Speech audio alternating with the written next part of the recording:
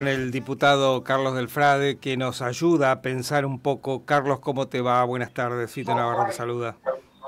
¿Cómo les va? Un gustazo. La verdad que es un privilegio que se acuerden de nuestro trabajo y poder compartir con ustedes toda la semana. La verdad que es un lujo para mí. Muchísimas gracias. Y yo creo que a la gente le hace bien escucharte en tanto caos, ¿no? ¿Qué pensás? ¿Cómo salimos de esto? Me refiero al país, al DNU y este gobierno de Milei. En primer lugar, aceptando que hay muchísima gente que sigue confiando en Milei, tal como Claro. confiaba mucha gente en la segunda presidencia de Menem, a pesar de que ya no había ninguna promesa de revolución productiva de salariazo y estábamos absolutamente atados a los mandatos del Fondo Monetario Internacional. Lo mismo que ahora, exactamente lo mismo que ahora. ¿Y qué pensás vos Entonces, cuando escuchás a... Yo estuve en la plaza el otro día y había unos sí, motoqueros y gente de delivery y eso que defendía sí. acaloradamente a Milei. Está bien, yo lo comprendo. Lo que también hay que empezar a decir, con mucho respeto, es que aceptando ese punto de vista, esa creencia, porque es en realidad una creencia, lo que es importante también decirles es que para nosotros, o por lo menos para los que pensamos de una determinada manera, tienen importancia los derechos laborales, tiene importancia la soberanía, tiene importancia que la riqueza que produce el pueblo trabajador le quede a las grandes mayorías y que más temprano que tarde esa conciencia histórica volverá a aflorar y la cuestión va a ser otra, pero hay que tener mucha paciencia, mucha tolerancia y denunciar a quienes realmente se están quedando con el esfuerzo de toda la gente, la que lo votó y la que no lo votó a Milei a través de los precios, que son los grupos concentrados de la economía argentina que trasladan su necesidad voraz de ganancias en los precios y tal como ayer salió una muy buena nota de Alejandro Berkovich en el diario AR, allí se analiza claramente cómo los resultados de esta inflación no es que beneficia al libre mercado o a la mano invisible del mercado, sino que acá hay una mano visible, acá hay firma, acá hay documentos, acá hay historia. Son los grupos que controlan por sobre todas las cosas la venta de alimentos por sobre todas las cosas. Así que me parece que esas cuestiones hay que decirlas con mucha información, con mucha paciencia, y cada vez que necesita una parte de nuestro pueblo que nosotros acompañemos su lucha hay que estar allí, porque a mí me parece que este es el tiempo de la sensibilidad, de la tolerancia, de la memoria, del humanismo, todos valores que hoy por supuesto no son los que están en boga, pero justamente por eso son imprescindibles. Pero ¿no te parece que por una parte del gobierno pareciera que se nos están riendo, ¿no? El vocero presidencial, la ministra de Sí, sí, pero más allá de Seguridad. esto va más allá de él es una anécdota, es un fusible que será un títere más que después terminará borrado de la historia grande de nuestro pueblo. El tema es cómo construimos una mayoría diferente y una organización política que genere una herramienta de transformación incisiva para la vida de la gente. Hay que tener mucha paciencia, hay que darle un valor político muy grande a la palabra paciencia, tal como lo decíamos allá por 1995. ¿Y qué pasará? ¿Qué crees? ¿Cuál es tu visión? ¿Qué pasará con la ley?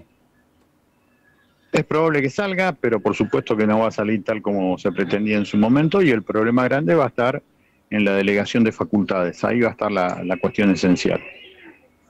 ¿Y qué sentís cuando ves que peligran un montón de empresas que logró mucho conseguir? Entre ellas, Radio Nacional, por ejemplo.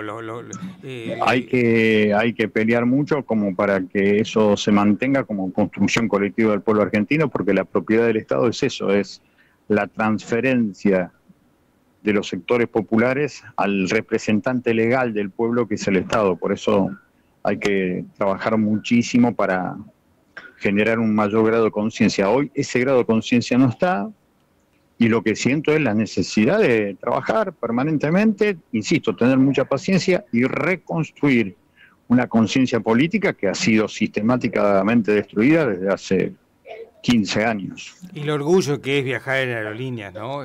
Lo que ha costado, Sí, sí, sí. lo que ha pasado con aerolíneas en manos de los españoles, el desastre, el desguace que Sí, sí. hicieron, volver a Sin recuperarla duda. y ahora parece que eso quedó atrás y no fue hace tiempo, a tanto tiempo. Sí, por eso es muy importante, insisto, saber que las grandes mayorías hoy sintonizan otra cosa y que las cuestiones políticas que hoy estamos sufriendo es consecuencia de esas decisiones y esos niveles de conciencias mayoritarias.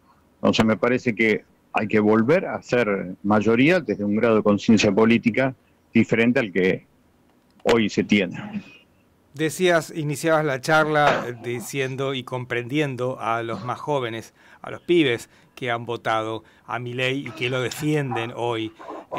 Sí. ¿Qué te parece que falta? ¿Qué razonamiento? ¿Qué historia? Mucho tiempo, mucha información. Pero mientras tanto, mostrar la realidad. Mientras tanto venden todo el país. Sí, y ya ha pasado, claro. Y ya lo volvimos a recuperar. Nada es definitivo, la historia siempre se puede modificar en tanto y en cuanto estemos vivos. ¿Qué cosa? ¿Cómo repetimos la historia para mal? Sí, pero insisto, eso es porque sigue impune el verdadero poder en la Argentina, que es el poder económico, la única verdadera casta que existe en la Argentina, en América Latina, en Santa Fe, en Rosario, en el mundo. Bueno, la provincia no se queda atrás, ¿no? También aumenta por eso. todo. También aumenta todo. Por eso. Tremendo. Ni que hablar la Muni. Así es.